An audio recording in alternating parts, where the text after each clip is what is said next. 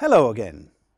This unit discusses the main varieties of English used in North America, that is, in Canada and in the United States.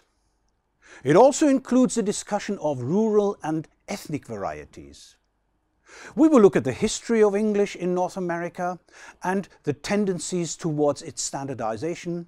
We will discuss the main aspects of phonological and morphosyntactic variation to get an idea of the dialect continuum in North America.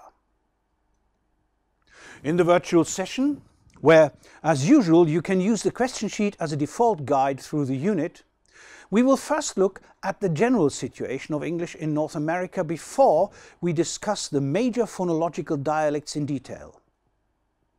Using our interactive maps, you can trigger an enormous amount of information about each dialect in North America.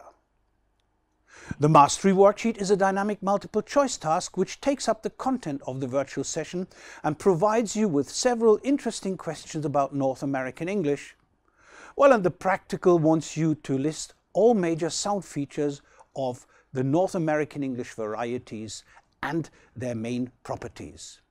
Challenging, but manageable.